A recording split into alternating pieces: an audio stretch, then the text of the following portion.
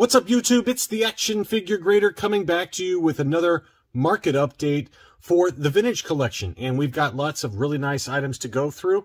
As always, thank you to my Patreon supporters.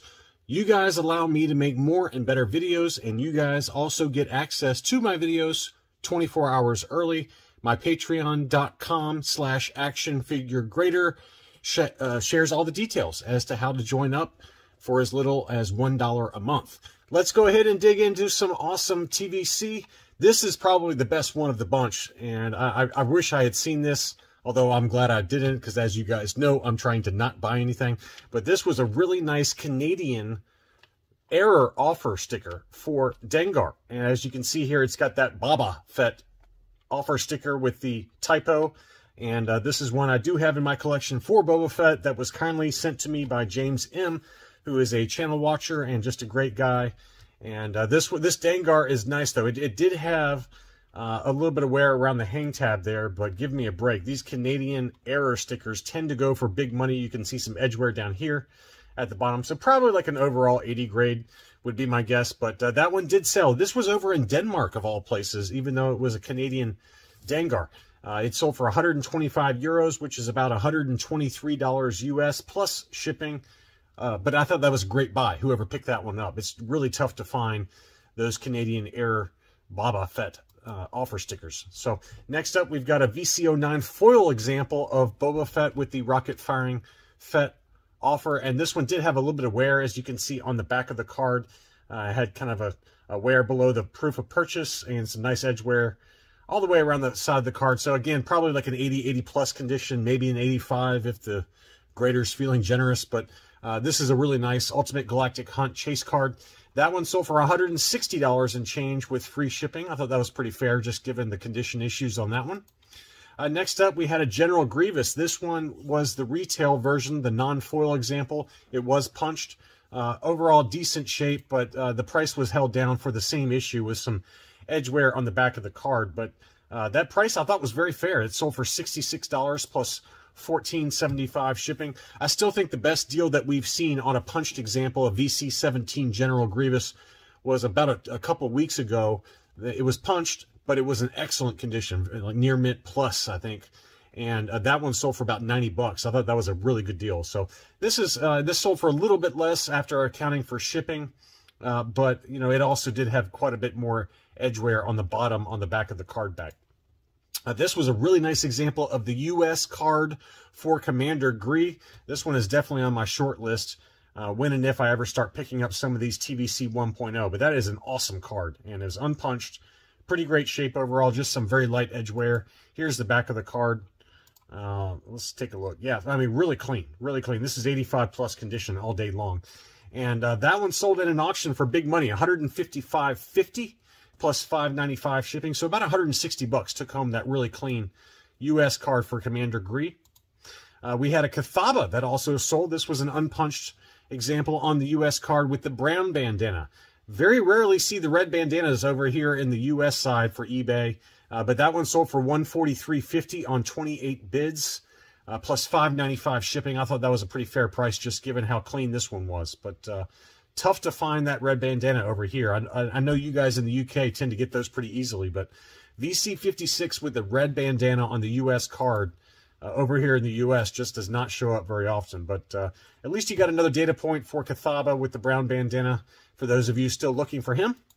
Next up, we had another VC64 Princess Leia in her slave outfit. This one was a punched example. It looked like, it's hard to tell because it was still inside the clamshell here, but you can see just some slight edge wear at the bottom below the visit starwars.hasbro.com.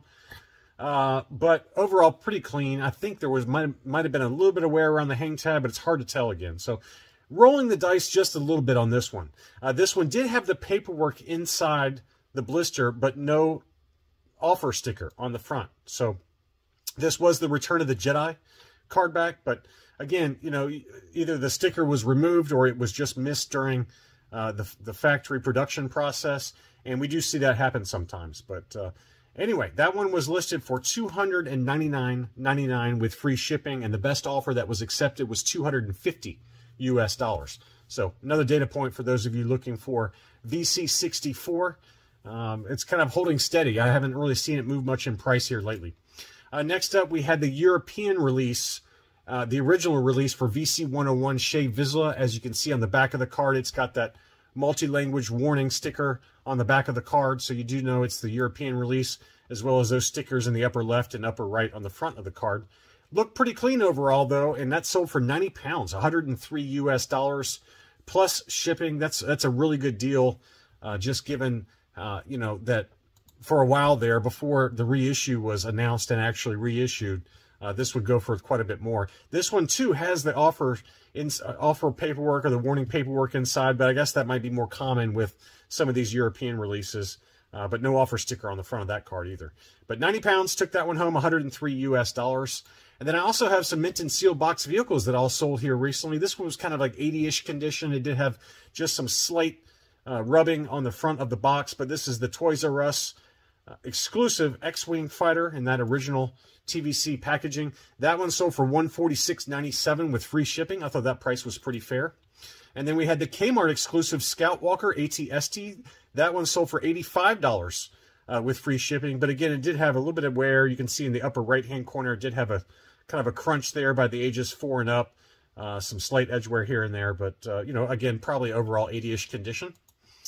We had a TIE Interceptor that looked to be very clean, mint and sealed box. That one sold for big money, $245 free shipping. But the box itself was pretty much immaculate, just given the age of this thing. I mean, this is going on, what, probably 10 or 12 years old now. So to get one in that clean condition, $245, again, took home that TIE Interceptor. Next up, this was a big price. This was the Empire Strikes Back packaging for the AT-AT Walker. And again, mint and seal box, Toys R Us exclusive. It did have one slight ding, as you can see in the lower left-hand corner on the back, but overall very clean, probably 85 or 80 plus condition. That one sold for $998 plus $53 shipping. So that is a big number, and certainly a little bit higher than we've seen lately. But in all fairness, it was a really nice example, and I love the packaging on this one. I tend to like the packaging on this one much better than the Return of the Jedi version, but that just looks fantastic. Next up, another one of those 30th anniversary kind of exclusive 2-packs with Forlom and Zuckuss with the foil card backs. We've seen a number of these sell here recently, and this one sold for $130 free shipping. That's a little bit lower than where we've seen this one sell here. This one had sold, you know, it got up to almost $200. So $130, I think, free shipping was a pretty good buy for that one. Next up, we had Jar Jar Binks in Carbonite, and this one was listed for $550. And I had this in my What to Buy video earlier this week, or last week, and it sold very quickly after it went live. But $550 was the list price. The best offer that was accepted was $450. So pretty good price on that Jar Jar Binks. It's one of those items that's just tough to find. It did have some edge wear on the bottom right-hand corner, as you can see. But overall, I would say it's probably like an 85, 80 plus condition at worst. And just looks really nice, and one of the few holy grails within the vintage collection line. So $450. I mean, I've seen those graded sell for $1,000 plus. So great pickup, whoever was able to get that one. I'm assuming it was a channel watcher because it sold very quickly after that went live. But congratulations, whoever got that one. Next up, we got the Lost Line version of Darth Vader Emperor's Wrath. That one sold for 149 euros, or about 147 US dollars plus shipping. And this one did have the multiple language warning sticker on the back that denotes this was released over in Europe. But don't see these sell for that big of money usually, but it looks awfully nice with that that picture of Vader there in the lower right-hand corner. So very cool item, and again, that sold for 150 euros, or about 147 US dollars. And then it's funny, I've got two different examples where they sold, the sellers had the Imperial Assault Tank Driver and the Imperial Assault Tank Commander being sold together. And two examples here. So the first one sold in an auction up in Canada for 195 Canadian dollars, or about 142 US dollars. The cards were not perfect by any means. The Assault Tank Driver had some wear around the hang tab. Looks like a very soft vein on the left-hand side of the card. And then the Imperial Assault Tank Commander also just had some general edge wear. all the way around the card. So these were probably at best, 80-ish condition. So that's that sale. And then this one also did sell in an auction as well. Same items, different seller. And this one sold for $178 on 28 bids plus $15 shipping. So just a couple of data points again for those of you looking for those very hard to find VC 2.0s. They just tend to command pretty good money, and it seems like $60 to $80 a piece is about the going rate right now. Next up, I got some graded items. A few graded items sold within the vintage collection, which doesn't happen that often, really. I mean, I expected to see more and more vintage collection get graded and sell on eBay, but it just hasn't happened. I don't know why. It just seems like most people don't want to get these graded. But this is the Dr. Aphra VC 129, and obviously this is not the European exclusive version that is missing the warning label above Luke and Leia on the front right-hand side of the card. That's a very, very expensive item, and I've had a couple of you guys reach out about that one. But yeah, it goes for big money. I've seen as high as $600-700. I've seen even higher than that potentially. But this one was graded 8.5 on the modern scale, and that one sold for $120 free shipping. So there's a data point there for those of you who love Dr. Aphra like I do. Next up, we had the Clone Wars 50th Anniversary Walmart exclusive Art Trooper Captain. This one was graded 9.0 on the modern scale by AFA. That one sold for $120 free shipping.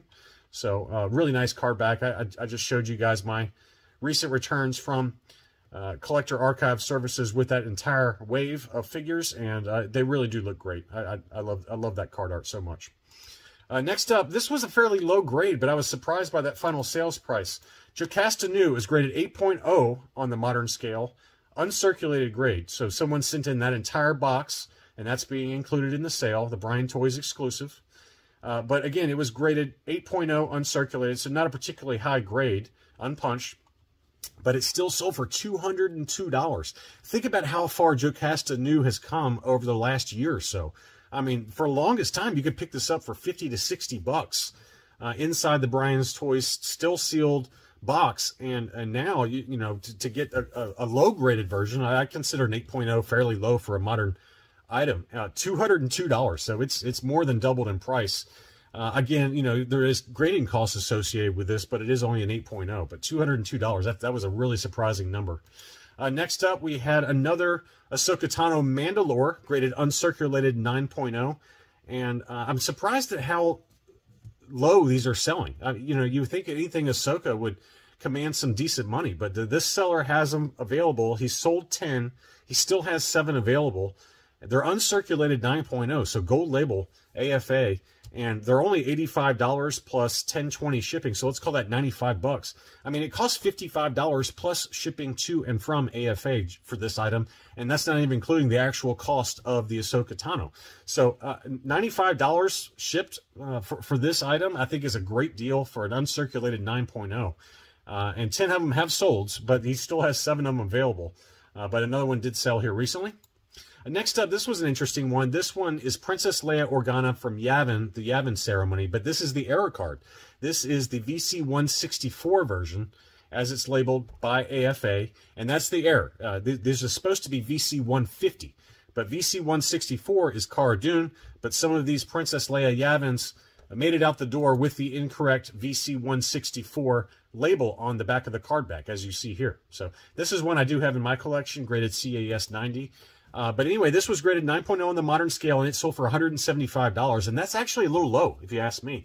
There was a recent one that was CAS 90 grade that sold for $250, so I think this was actually a really fair deal for a 9.0 grade AFA example for $175 free shipping. So goodbye, whoever got that one.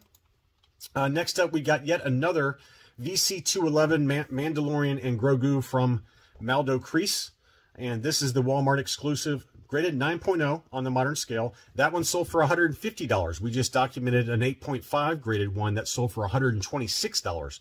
So this higher graded example only went for about $25 more.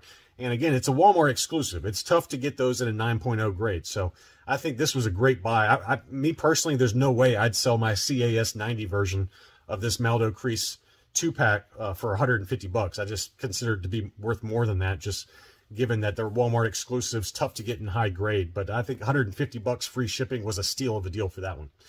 Anyway, that's all I really had for this video. I hope you enjoyed looking at some recent sales within the vintage collection. If you're new to the channel, welcome. Please consider subscribing. Thanks again, and I'll be back soon.